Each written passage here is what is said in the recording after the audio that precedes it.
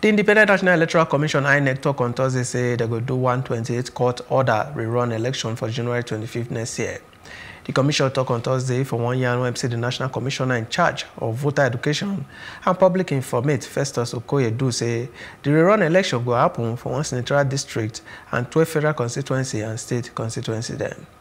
The commission say they finish the talk to do the rerun election after one meeting of the election management body when say that they get 28 court order elections when say still stand when say that they cross 12 states of the federation.